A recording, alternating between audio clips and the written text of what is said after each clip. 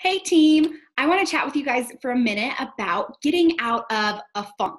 I'm pretty sure that almost all of us have been there at some point. You get kind of sunken down in this funk. And I'm not talking about the one where you're just having a bad day and it's all you need is a little bit of a break or maybe a good song and a bath or something to get you out of that funk. If that's legitimate, but what I'm talking about is the funk that lasts a week or a couple weeks or a couple months even, and you just kind of keep spiraling. And obviously I'm going to talk to you guys about how this applies to your business, but usually when we're in that space, it's a lot of everything. It's not just one thing that's kind of messing with our head, but that it might be, different facets from our life, our marriage, our job, our business, our kids, all of it kind of coming together and creating this cognitive dissonance or this trouble in our hearts. And so I'm going to give you a few steps to start moving out of the funk. And all of this really comes down to our thoughts. And how this relates to your business is really network marketing. This business is built between your ears. It's all up here. When you can get a handle on what's going on in your mind and capture those thoughts, which we'll talk about in a second, it really will allow you to grow your business beyond what you might even have ever thought was capable for you. So you have to work really hard to manage these thoughts and really take control. And listen, you were designed by God with the power to create. Your thoughts literally and physically create your reality. So I want you to be really aware of that and use that power that you have instilled in you, that you have right here, to use it for good. Use it for your own good, to build your life and direct it in the way that you want to go, not to build up something that's going to destroy you or move you in the wrong direction or away from what you truly, truly want. So use this power that you have right here for good and not for evil. So those 4 steps that I kind of was mentioning before, again, they all start with your thoughts and your mind. So number 1 is to capture your thoughts. And 2 Corinthians 10:5 says this about capturing your thoughts. We destroy arguments and every lofty opinion raised against the knowledge of God and take every thought captive to obey Christ. So capturing your thoughts is step number 1.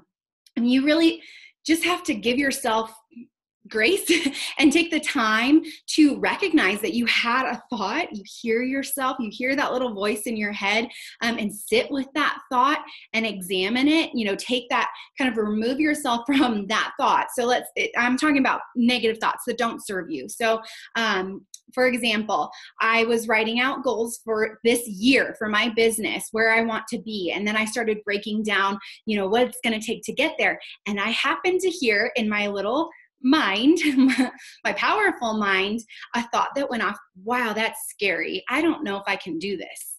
And it was so subtle, I almost just kept going on. I almost just moved on with my day and didn't capture that thought. But I did manage to grab it. So I'm talking about thoughts like that, thoughts that are counterintuitive, that are not truth. So you want to first and foremost capture those thoughts. Recognize that you're having a thought that is not the truth and that is not pointing you in the direction that you want to go. So capture the thought as 1. Just recognize that you had it and sit with it and maybe kind of dig into that. Like, I wonder why I'm feeling that way.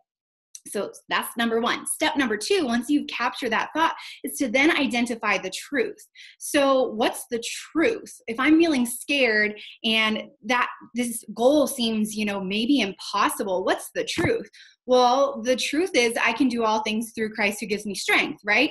And it doesn't have to be even a biblical truth, but really just the truth about the situation. Maybe I'm feeling sad and hurt by someone and it's really crummy. But the truth is that feeling's not going to last forever. So I can sit with it and I can allow it and I know that it's going to end. So identifying the truth is step number 2. Then you basically put those 2 together. So you want to acknowledge your thought or your feeling and then reframe it in a statement that's and truth statement is what I want to call it. So just what I just said to you. So it was my goal. Wow, that goal seems really scary and I'm not sure I can do it. And the truth is I can do all things through Christ who gives me strength. That is a powerful message, and that's literally physically rewiring my brain, because every thought that we have takes up physical space in our brain. So by reframing it in an and truth statement, I'm acknowledging my own feeling. I'm not denying myself. I'm saying, yes, that does feel scary. And the truth is this. So I want you guys to practice this week.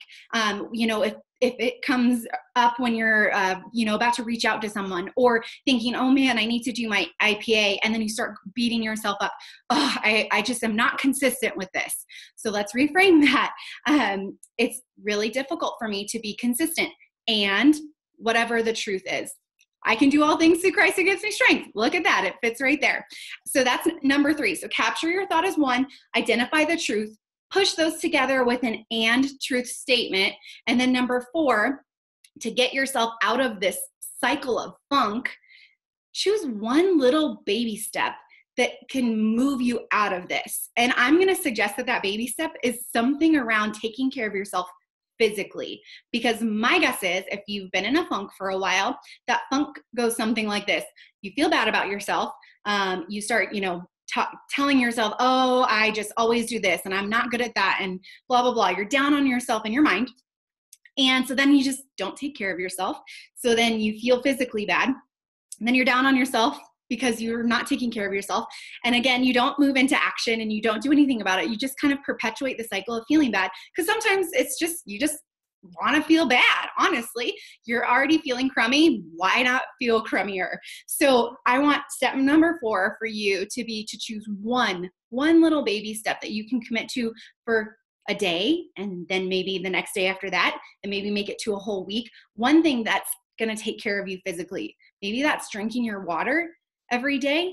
Maybe that's committing to taking your products if you've not been consistent on that. Something to take care of yourself. One baby step that is getting you in action, moving you out of that funk. So I hope that helps. Those are my 4 steps for you guys today. It comes from my heart, I promise. And if you want to know more about your thoughts and the power of your thoughts, this is a really, really good book, Switch on Your Brain by Dr. Carolyn Leaf.